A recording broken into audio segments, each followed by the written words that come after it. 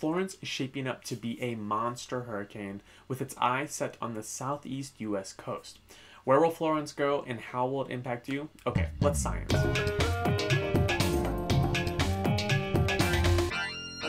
Okay, let's get into it. Overnight on Sunday, Florence went through something called rapid intensification. This is something I've talked about a few times before, but basically it means the tropical system is strengthening at an extreme rate.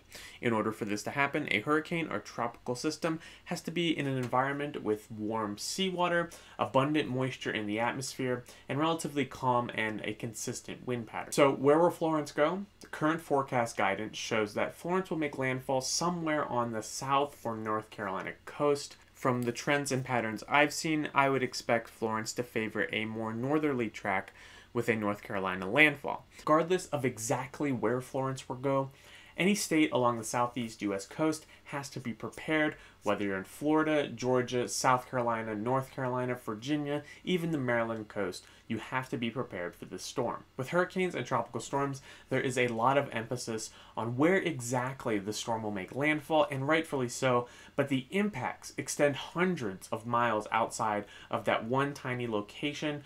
So areas far outside of where Florence will make landfall have to have a plan and have to be ready. So speaking of impacts, what exactly will Florence bring?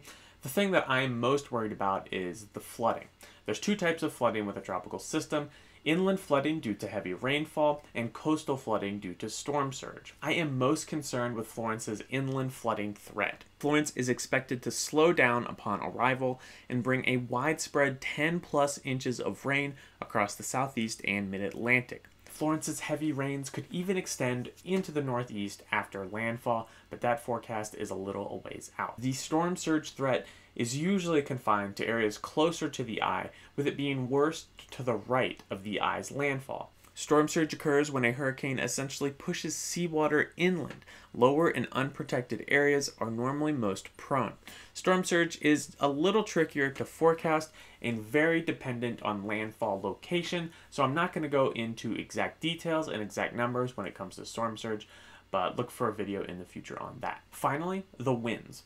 Current forecast guidance shows that Florence will most likely make landfall as a major hurricane, packing winds in excess of 120 miles per hour. Those extreme winds will be confined to a relatively small area near landfall, but winds 50, 60, and 70 miles per hour can be expected on a more widespread basis. Compounding high winds with a saturated ground means power outages, and if you're in any of these areas, you got to be ready for a power outage that can extend for a pretty long time. So I suggest going to ready.gov/power-outage for all the precautions that you can take. Regardless of exactly where Florence will go, I have two things to recommend. Have a trusted weather source that you know is reliable and that you can go to on a consistent basis. And finally, have a plan. Have a plan for yourself, have a plan for your family, have a plan for your pet.